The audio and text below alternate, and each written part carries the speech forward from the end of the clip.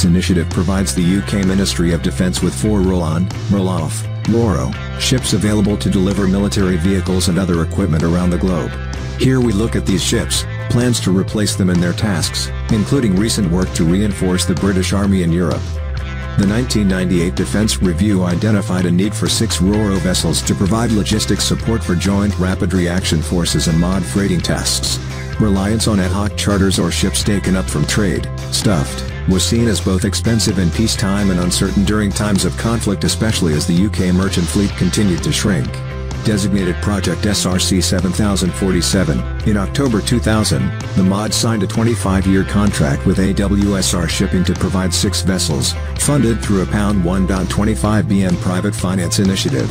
AWSR was responsible for constructing the ships and providing all British crews that are eligible to be called out as sponsored Royal Navy reservists, under the Reserve Forces Act 1996, if operational requirements demanded.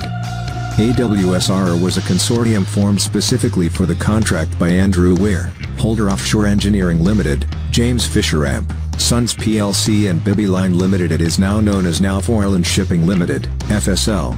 In 2013, James Fisher plc sold its 25% shareholding in Foreland to the Headley Shipping Group, which now owns FSL in its entirety.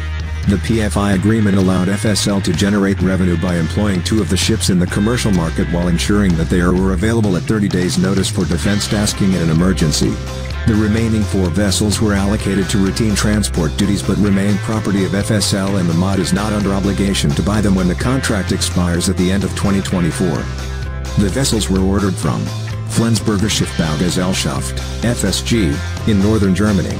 FSG built 4 of the ships, all named after British lighthouses: Hurst Point, delivered August 2002, Eddystone, November 2002, Longstone, January 2003, and Beachy Head, August 2003.